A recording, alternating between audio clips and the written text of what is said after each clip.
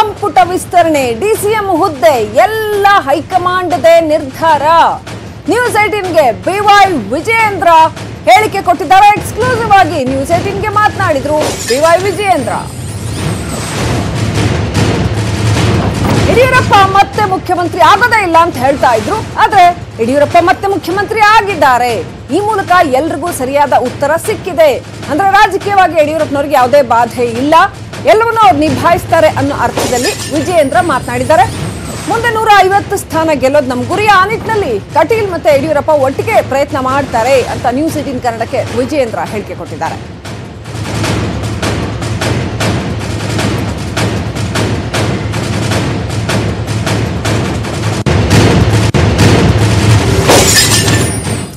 ಇನ್ನು ನಮ್ಮ ಪ್ರತಿನಿಧಿ ರಮೇಶ್ ಹಿರೇಜಂಬರು ಮಾತನಾಡಿಸಿದ್ರು ವಿಜಯೇಂದ್ರ ಅವ್ರನ್ನ. ಏನ್ ಹೇಳಿದ್ರು ವಿಜಯೇಂದ್ರ ಕೇಳೋಣ ಬನ್ನಿ.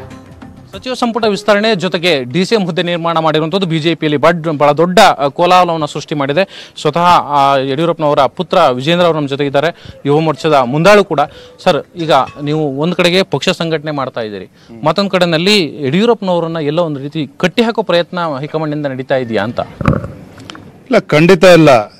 ಒಂದು ರಾಷ್ಟ್ರೀಯ ಪಕ್ಷ, ತಮಗೆ ಗೊತ್ತಿದೆ, ಯಾವುದೇ ಒಂದು ತೀರ್ಮಾನ ತೆಗೆದುಕೊಂಡಂಥ ಸಂದರ್ಭದಲ್ಲಿ ಅದು ರಾಜ್ಯ ನಾಯಕತ್ವ ಇರ್ಬೋದು, ಎಲ್ಲರೂ ಕೂಡ ರಾಜ್ಯ ನಾಯಕರು ಎಲ್ಲರೂ ಕೂಡ ರಾಷ್ಟ್ರೀಯ ಅಧ್ಯಕ್ಷರು, ಕಾರ್ಯಾಧ್ಯಕ್ಷರು ಎಲ್ಲರ ಜೊತೆ ಕೂತು ಚರ್ಚೆ ಮಾಡಿ ಪ್ರತಿಯೊಂದು ತೀರ್ಮಾನ ಕೂಡ ಅಲ್ಲಿ ಚರ್ಚೆ ಮಾಡಿ ತೀರ್ಮಾನ ಆಗಿರ್ತಕ್ಕಂಥದ್ದು. ಈಗ ಈ ಬಿಜೆಪಿಯಲ್ಲಿ ಇದುವರೆಗೂ ಕೂಡ ಆಗದೇ ಇರುವಂತ ಮೂರು ಡಿಸಿಎಂ ಹುದ್ದೆಗಳು ಈಗ ಅಗತ್ಯ ಇತ್ತ? ಯಾಕೆ ಇಂಥ ಗೊಂದಲಗಳು ಅಂತ ನೋಡಿ, ಒಂದು ಹೊಸ ಪ್ರಯೋಗಗಳು ಇವತ್ತು ದೇಶದ ರಾಜಕಾರಣದಲ್ಲಿ ಇವತ್ತು ನಡೀತಾ ಇದೆ. ಅದೇ ರೀತಿ ಕರ್ನಾಟಕದಲ್ಲೂ ಕೂಡ ಏನೊಂದು ನಾವು ಸ್ವತಂತ್ರವಾಗಿ ಅಧಿಕಾರಕ್ಕೆ ಬರೆದಂಥ ಸಂದರ್ಭದಲ್ಲಿ ಇವತ್ತೇನು ಅಧಿಕಾರಕ್ಕೆ ನಾವು ಬಂದಿದ್ದೇವೆ, ಇಂಥ ಸಂದರ್ಭದಲ್ಲಿ ನಮ್ಮ ರಾಷ್ಟ್ರೀಯ ನಾಯಕರುಗಳು ಎಲ್ಲವನ್ನು ಕೂಡ ಆಲೋಚನೆ ಮಾಡಿ ಪಕ್ಷದ ಒಂದು ಹಿತದೃಷ್ಟಿಯಿಂದ ಒಂದು ಉತ್ತಮ ತೀರ್ಮಾನ ತೆಗೆದುಕೊಂಡಿದ್ದಾರೆ ಅಂತೇಳಿ ನಾನು ಭಾವಿಸಿದ್ದೇವೆ.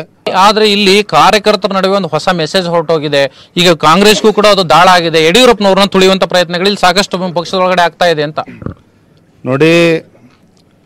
ಅತಿ ಹೆಚ್ಚು ಸ್ವಾತಂತ್ರ್ಯವನ್ನು ಸನ್ಮಾನ್ಯ ಯಡಿಯೂರಪ್ಪನವರಿಗೆ ಕೊಟ್ಟು ಯಾವುದೇ ಒಂದು ತೀರ್ಮಾನ ತೆಗೆದುಕೊಳ್ಳುವಂಥ ಸಂದರ್ಭದಲ್ಲಿ ಎಲ್ಲವೂ ಕೂಡ ಚರ್ಚೆ ಮಾಡಿ ಇವತ್ತು ಯಡಿಯೂರಪ್ಪನವ್ರಿಗೆ ರಾಜ್ಯದಲ್ಲಿ ಮುಖ್ಯಮಂತ್ರಿ ಆಗೋದಕ್ಕೆ ಅವಕಾಶ ಮಾಡಿಕೊಂಡಂಥ ಒಂದು ರಾಷ್ಟ್ರೀಯ ನಾಯಕತ್ವ ಇವೆಲ್ಲವೂ ಕೂಡ ಇದ್ದಾಗ ತೀರ್ಮಾನಗಳು ಆಗಲೇ ಹೇಳಿದಾಗೆ ಸರಿ ತಪ್ಪುಗಳು ಎಲ್ಲ ಚರ್ಚೆಗಳು ಮಾಧ್ಯಮದಲ್ಲೂ ಕೂಡ ನಾವು ನೋಡ್ತಾ ಇದ್ದೇವೆ. ಆದರೆ ಸರಿ ತಪ್ಪುಗಳು ಏನಾದರೂ ಕೂಡ ರಾಷ್ಟ್ರೀಯ ನಾಯಕರು ಒಂದು ತೀರ್ಮಾನ ಮಾಡಿದ್ಮೇಲೆ ಪಕ್ಷದ ಹಿತದೃಷ್ಟಿಯಿಂದನೇ ತೀರ್ಮಾನ ಮಾಡಿರ್ತಾರೆ ಹೊರತು ಯಡಿಯೂರಪ್ಪನವ್ರಿಗೆ ಕಟ್ಟ ಹಾಕೋದಾಗ್ಲಿ ಅಥವಾ ರಾಜ್ಯಾಧ್ಯಕ್ಷರು ಕಟ್ಟ ಹಾಕೋದಾಗ್ಲಿ ಪ್ರಶ್ನೆ ಉದ್ಭವನೇ ಆಗೋದಿಲ್ಲ. ಯಡಿಯೂರಪ್ಪನ ತುಳಿಯೋ ಪ್ರಯತ್ನ ಇಲ್ಲಿ ಪಕ್ಷದ ಒಳಗಡೆ ಆಗಿಲ್ಲ. ಹಾಗಾದ್ರೆ ಖಂಡಿತ ಪ್ರಶ್ನೆ ಉದ್ಭವನೇ ಆಗೋದಿಲ್ಲ. ಅಂದೆ ಆ ಪ್ರಶ್ನೆ ಉದ್ಭವ ಆಗೋದಿಲ್ಲ. ಎಲ್ಲವೂ ಕೂಡ ಪಕ್ಷ ಒಂದು ಸದೃಢವಾಗಿ ಮುನ್ನಡಿಬೇಕು. ಕರ್ನಾಟಕ ರಾಜ್ಯದಲ್ಲಿ ಬಿಜೆಪಿ ಇನ್ನೂ ಅತಿ ಹೆಚ್ಚು ಎತ್ತರಕ್ಕೆ ಬೆಳಿಬೇಕು ಅನ್ನೋ ಒಂದು ಸದುದ್ದೇಶನೇ ಈ ತೀರ್ಮಾನ ಆಗಿರ್ತಕ್ಕ. ಸೌದಿಯವರಿಗೆ ಹಂಗಾರೆ, ಯಾಕಂದ್ರೆ ಸೋತಿರ್ತಕ್ಕಂಥ ಶಾಸಕರಿಗೆ ಡಿಸಿಎಂ ಹುದ್ದೆ ಏನು ಬರೀ ಸಚಿವ ಸ್ಥಾನ ಕೊಡೋದಲ್ಲ, ಡಿಸಿಎಂ ಹುದ್ದೆ ಕೊಟ್ಟಿರುವಂತದ್ದು ಯಾವ ಸಂದೇಶ ಹಂಗಾರೆ ಕಾರ್ಯಕರ್ತರಿಗೆ ರವಾನೆ ಮಾಡಿದೆ ಬಿಜೆಪಿ ಅಂತ? ನಾನು ಕೇವಲ ರಾಜ್ಯ ಯುವ ಮೋರ್ಚಾ ಪ್ರಧಾನ ಕಾರ್ಯದರ್ಶಿ ಅಷ್ಟೇ. ಈ ಒಂದು ಇದೊಂದು ತೀರ್ಮಾನ ಆಗಿರ್ತಕ್ಕಂಥದ್ದು ರಾಷ್ಟ್ರ ಮಟ್ಟದಲ್ಲಿ. ಇದ್ರ ಬಗ್ಗೆ ನಮ್ಮ ರಾಜ್ಯ ನಾಯಕರು ಇದ್ರ ಬಗ್ಗೆ ಪ್ರತಿಕ್ರಿಯೆ ನೀಡ್ತಾರೆ. ಜೊತೆಗೆ ಲಿಂಗಾಯತ ಸಮುದಾಯದಲ್ಲೂ ಕೂಡ ಈಗ ಆಕ್ರೋಶ ಸೃಷ್ಟಿ ಆಗ್ತಾ ಇದೆ. ಯಡಿಯೂರಪ್ಪನವ್ರನ್ನ ಒಂದು ರೀತಿ ದಿನೇ ಪಕ್ಷದಲ್ಲಿ ಕೊನೆಯ ಕಾಲದಲ್ಲಿ ಈ ರೀತಿ ಒಂದು ನಡೆಸ್ಕೊಳ್ಳುವಂಥದ್ದು ಸರಿಯಲ್ಲ ಅಂತ ಹೇಳಿ. ನೋಡಿ, ಸನ್ಮಾನ್ಯ ಯಡಿಯೂರಪ್ಪನವ್ರಿಗೆ ಇವತ್ತು 75 ವರ್ಷ ಮುಗಿದಿದೆ. 75 ವರ್ಷ ಆದಮೇಲೆ ಯಡಿಯೂರಪ್ಪನ ಮೂಲೆ ಗುಂಪು ಆಗ್ಬಿಡ್ತಾರೆ, ರಾಜ್ಯದಲ್ಲಿ ಮತ್ತೆ ಅಧ್ಯಕ್ಷ ಆಗೋದಿಲ್ಲ, ಮುಖ್ಯಮಂತ್ರಿ ಆಗಲ್ಲ ಅಂತೇಳಿ ಹಗಲುಗನ್ಸು ಕಾಣ್ತಾ ಇದ್ರು ವಿರೋಧ ಪಕ್ಷದವರು. ಆದರೆ ಏನಾಗಿದೆ ಇವತ್ತು? ಅದೇ 75 ವರ್ಷ ದಾಟಿದಂಥ ಸನ್ಮಾನ್ಯ ಯಡಿಯೂರಪ್ಪನವರು ಇವತ್ತು ರಾಜ್ಯದ ಮುಖ್ಯಮಂತ್ರಿ ಆಗಿದ್ದಾರೆ ತಾನೆ. ಇವತ್ತು ರಾಜ್ಯದ ಮುಖ್ಯಮಂತ್ರಿ ಆಗಿದ್ದಾರೆ ಅಂತಂದರೆ ಇವತ್ತು ರಾಜ್ಯದಲ್ಲಿ ಈ ಸರ್ಕಾರವನ್ನು, ಆಡಳಿತವನ್ನು ಒಂದು ಒಳ್ಳೆ ದಿಕ್ಕಿನಲ್ಲಿ ತೆಗೆದುಕೊಂಡು ಹೋಗೋಕ್ಕೆ ಸಾಧ್ಯ ಇದೆ ಅಂತೇಳಿ ಇವತ್ತು ರಾಷ್ಟ್ರೀಯ ನಾಯಕರು ಇವತ್ತು ಯಡಿಯೂರಪ್ಪನವ್ರ ಜವಾಬ್ದಾರಿನ ಕೊಟ್ಟಿರ್ತಕ್ಕಂಥದ್ದು. ಹಾಗಾಗಿ ಯಡಿಯೂರಪ್ಪನವರ ಕಟ್ಟಾಕುವಂಥದ್ದಾಗಲಿ, ತುಳಿಯುವಂಥದ್ದಾಗಲಿ, ಅವರ ನಾಯಕತ್ವವನ್ನು ತುಳಿಯುವಂಥದ್ದಾಗಲಿ, ಇವತ್ತು ನಾಯಕತ್ವ ಸನ್ಮಾನ್ಯ ಯಡಿಯೂರಪ್ಪನವ್ರು ಕೊಟ್ಟಿರೋದು ರಾಜ್ಯದ ಮತದಾರ, ಇವತ್ತು ನಮ್ಮ ಜನತೆ ಕೊಟ್ಟಿರ್ತಕ್ಕಂಥದ್ದು. ನಮ್ಮ ಪಕ್ಷ ಸಂಘಟನೆಯನ್ನು ಸನ್ಮಾನ್ಯ ಯಡಿಯೂರಪ್ಪನವ್ರು ಕಳೆದ 30-40 ವರ್ಷದಿಂದ ಮಾಡ್ಕೊಂಡ್ಬಂದಿದೆ. ಎಲ್ಲವನ್ನು ಗಮನಿಸೇ ನಮ್ಮ ರಾಷ್ಟ್ರೀಯ ನಾಯಕರಾದಂಥ ಅಮಿತ್ ಶಾಜಿಯವರು, ರಾಷ್ಟ್ರೀಯ ಕಾರ್ಯಾಧ್ಯಕ್ಷ ಆಗಿರ್ತಂಥ ಶ್ರೀಯುತ ನಡ್ಡಾಜಿಯವರು ಎಲ್ಲರೂ ಕೂಡ ಪಕ್ಷದ ಹಿತದೃಷ್ಟಿಯಿಂದಲೇ ತೀರ್ಮಾನವನ್ನು ಮಾಡಿರ್ತಕ್ಕಂಥದ್ದು. ಇದು ವಿಜೇಂದ್ರ ಅವರು ಹೇಳುವಂತ ಮಾತು. ಕ್ಯಾಮರಾ ಪರ್ಸನ್ ಗಗನ್ ಜೊತೆ ರಮೇಶ್ ಹಿರೇಜಂಬೂರು, ನ್ಯೂಸ್18 ಕನ್ನಡ, ಬೆಂಗಳೂರು. ಹಿಂದೆ ಬಿಜೆಪಿ ಸರ್ಕಾರ ಇದ್ದಾಗ ಆದ ಗೊಂದಲ ಈಗ ಆಗಲ್ಲ. ಈಗಿನ ಸ್ಥಿತಿಗತಿಗಳು ಬೇರೆ, ಆಗಿನ ಸ್ಥಿತಿಗತಿಗಳೇ ಬೇರೆ. ಎಲ್ಲವನ್ನ ಅಚ್ಚುಕಟ್ಟಾಗಿ ಮಾಡುವ ವ್ಯವಸ್ಥೆ ಬಂದಿದೆ. ಪಕ್ಷದ ಭವಿಷ್ಯದ ದೃಷ್ಟಿಯಿಂದ ಎಲ್ಲರಿಗೂ ಅವಕಾಶ ಸಿಗಬೇಕು. ಹಳೆ ಬೇರು ಹೊಸ ಚಿಗುರು ಸೂತ್ರದಡಿ ಸಂಪುಟ ರಚನೆ. ದೆಹಲಿನಲ್ಲಿ ಸದಾನಂದ ಗೌಡ ಹೇಳಿಕೆ ಕೊಟ್ಟಿದ್ದಾರೆ.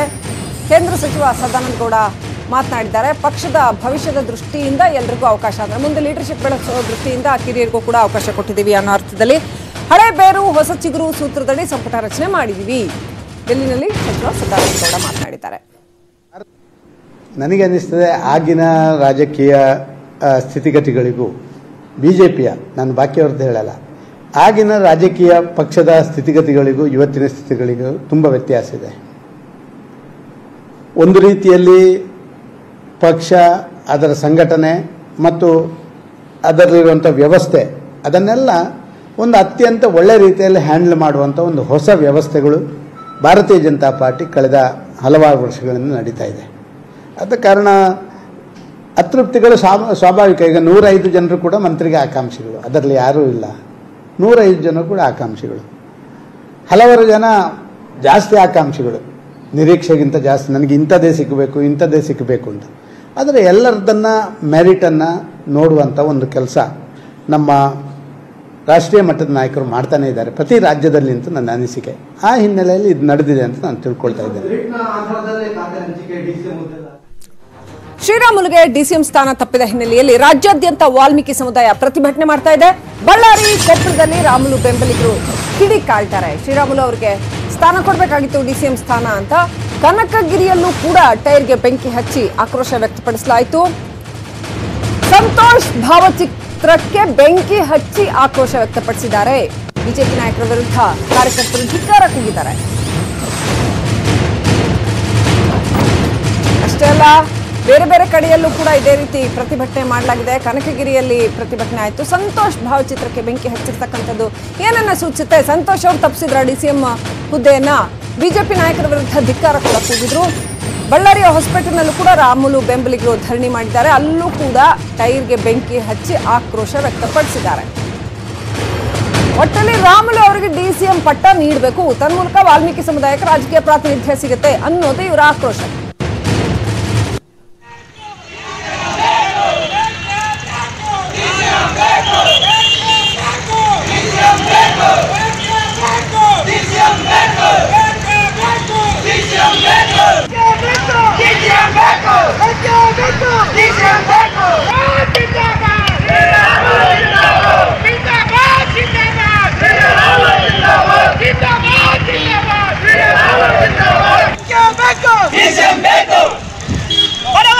ಶ್ರೀರಾಮುಲಿಯ ಡಿಸಿಎಂ ಪೋಸ್ಟ್ ಕೊಡಲೇಬೇಕು. ಉತ್ತರ ಕರ್ನಾಟಕ ಭಾಗದ ಶ್ರೀರಾಮುಲನವರಿಗೆ ಡಿಸಿಎಂ ಕೊಡಲೇಬೇಕು. ಜಿಂದಾಬಾದ್ ಜಿಂದಾಬಾದ್. ಸೊ ವಾಲ್ಮೀಕಿ ಜನಾಂಗದ ಮುಖಂಡರು ಅಷ್ಟೇ ಅಲ್ಲ, ಶ್ರೀರಾಮುಲು ಬೆಂಬಲಿಗರು ಎಷ್ಟು ದೊಡ್ಡ ಪ್ರಮಾಣದಲ್ಲಿ ಪ್ರತಿಭಟನೆ ಮಾಡ್ತಾ ಇದ್ದಾರೆ ಅನ್ನೋದನ್ನ ಗಮನಿಸ್ತಾ ಇದ್ರಿ. ಬೆಳಗಿನಿಂದನೂ ಕೂಡ ಪ್ರತಿಭಟನೆ ನಡೀತಾ ಇದೆ. ಬಳ್ಳಾರಿನಲ್ಲಿ ಪ್ರತಿಭಟನೆ ಮಾಡಿದ್ರು, ಕನಕಗಿರಿನಲ್ಲಿ, ಕೊಪ್ಪಳದ ಕನಕಗಿರಿನಲ್ಲಿ ಪ್ರತಿಭಟನೆ ಮಾಡಿದ್ರು. ಇನ್ನೂ ಅನೇಕ ಕಡೆ ಪ್ರತಿಭಟನೆ ಆಗಿದೆ, ಧರಣಿ ಆಗಿದೆ. ಟೈರ್ಗಳಿಗೆ ಬೆಂಕಿ ಹಚ್ಚಿದ್ದಾರೆ, ಧಿಕ್ಕಾರ ಕೂಗಿದ್ದಾರೆ. ಬಿಜೆಪಿಯ ಮುಖಂಡರುಗಳ ವಿರುದ್ಧ ಧಿಕ್ಕಾರ ಕೂಗಿದ್ದಾರೆ. ಇದು ಒಂದ್ ರೀತಿಯಲ್ಲಿ ಅಚ್ಚರಿಯ ಬೆಳವಣಿಗೆ ಅಂತಾನೆ ಹೇಳ್ಬೇಕು. ಶ್ರೀರಾಮುಲು ಅವರು ಕೂಡ ನಿರೀಕ್ಷೆ ಮಾಡಿರಲಿಲ್ಲ ಅಂತ ಅನ್ಸುತ್ತೆ ಈ ತರದ ಬೆಳವಣಿಗೆಯನ್ನ. ಅವರ ಹೆಸರು ಉಪಮುಖ್ಯಮಂತ್ರಿ ಹುದ್ದೆಗೆ ಬಹಳ ಬಲವಾಗಿ ಕೇಳಿ ಬಂದಿತ್ತು. ಆದ್ರೆ ಉಪಮುಖ್ಯಮಂತ್ರಿ ಸ್ಥಾನ ಅವ್ರಿಗೆ ಒದಗಿ ಬರಲಿಲ್ಲ. ಬದಲಾಗಿ ಆರೋಗ್ಯ ಖಾತೆಯನ್ನ ಮಾತ್ರ ಕೊಟ್ಟು ಸುಮ್ಮನಾಗಿದ್ದಾರೆ ಹೈಕಮಾಂಡ್.